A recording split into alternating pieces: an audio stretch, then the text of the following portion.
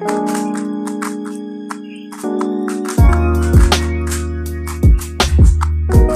everyone, welcome back to part 2 of Rubik's Cube tutorial, and in this tutorial we are going to learn how to make a cross. This is step 1 of making a Rubik's Cube, and when I say a cross, this is what I'm talking about. Now here we'll be making a white cross. I prefer white cross because white is very visible. You may prefer to choose any other color.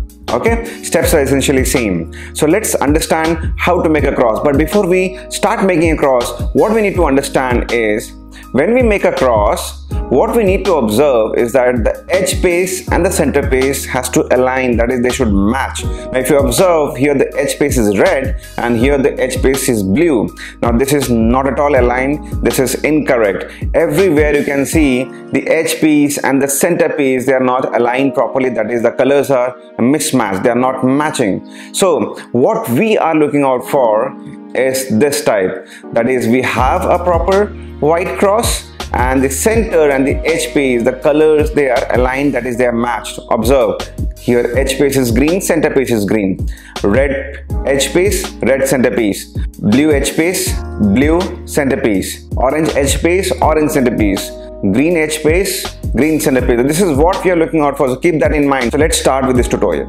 Now first of all, what I generally do is, suppose if I'm making a white cross, what you need to do is just keep it down. Now by doing so, it is very easy to observe where are the edge pieces located. Okay, now edge piece has 3 possible positions. Either it could be here in the top layer, or it could be here in the middle layer, the way it is here, right? Or it could be in the bottom layer, like for example this one. So these are the only 3 positions. So look at this, we have one in the top layer, second in the middle layer, third here, and let's find the fourth is also in the second layer. Okay, so you should always have a edge piece in the top layer, then we are going to rotate it back and bring it to the down layer. Now we already have one over here, and this is a beautiful example to start with. You should always have white in the top layer, but also one more thing, the white should be here on the top, but observe white is here on the side. And how does it affect? See, intuitively, if I just rotate and try to bring it here, observe white should be here and orange should be here, but then the colors are flipped. Now such kind of piece is called as flipped case. Now what we do in flipped case? Now first of all, observe we have orange color, and fortunately it is above the orange centerpiece. So whatever edge piece you wanted over here, we should have it exactly opposite in the top layer. Now here I want this edge piece to be here, so I have brought it here in the top layer, exactly opposite. Now this is a flipped case, so whenever you get a flipped case, this is what you need to do. This is the algorithm, you'll find it over here. Okay, so what you should do is U F R I F I. See, that edge piece which was flipped, now it is properly aligned. Okay, so here we have proper match. Now let's locate the other one. You can see the other one is here. So step 1, get it aligned with the centerpiece. Now here the edge piece is green, so we need to properly align with the centerpiece. So here I've aligned it, and observe we already have the white color on the top. So what we just need to do is just rotate this, and you will see that it aligns with the white, and here the center is aligned. So we have made 2 pieces as of now, orange and green. Let us try to locate the other one.